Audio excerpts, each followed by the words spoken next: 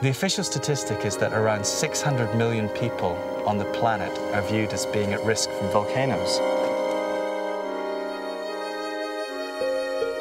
The quintessential volcanic hazard is something called a pyroclastic flow, and that's what killed the inhabitants of Pompeii in AD 79 during that Vesuvius eruption.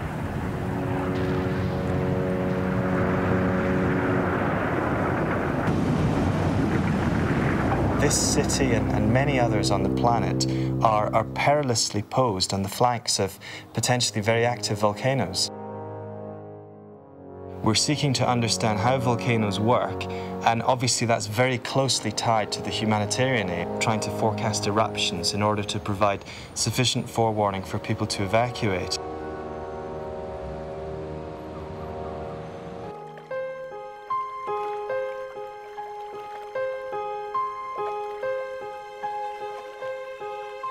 We tend to fashion such civilized surroundings for ourselves that we forget what a violent planet we actually live on.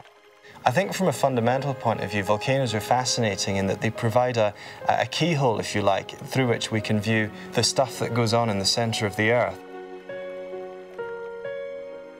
What we're trying to do is develop a completely remote way of measuring carbon dioxide emissions from volcanoes. Carbon dioxide as a gas is very important within volcanology. One might expect to see the carbon dioxide emission really kick off, really increase, potentially weeks to months in advance of eruptions. This is a laptop computer that we're using to collect the data. So this is going to talk to the spectrometer, which is here. So the spectrometer tells us what gases are in the plume and in what abundance. We found that the computer kept crashing, so we just had to come up with a very simple way of completely damping that vibration, which a plastic stool, some rubber bands and some rubber foam achieved perfectly.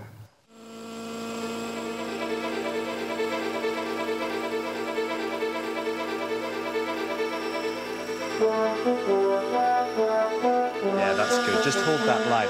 You see how the path goes down to the right? And there's a sort of bend in the path. What we're trying to do is to enable measurement of carbon dioxide emissions, but enabling the scientists to remain at a completely safe distance from the volcano.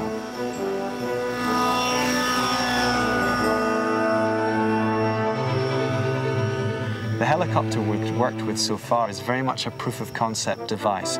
This isn't something that anyone can pick up and fly. You need to be an expert pilot in order to use these aircraft. Spin it round and go back. A little bit lower this time if you can. Secondly, you need to be relatively close to the volcano. What we really need is an aircraft that anyone can fly and an aircraft that can fly from much further. But such aircraft are obviously much more expensive.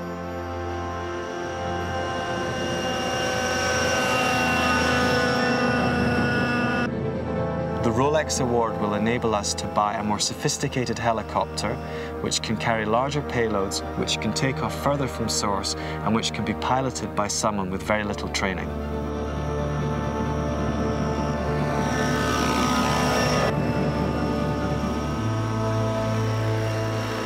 The reality is in science that getting funding is incredibly competitive.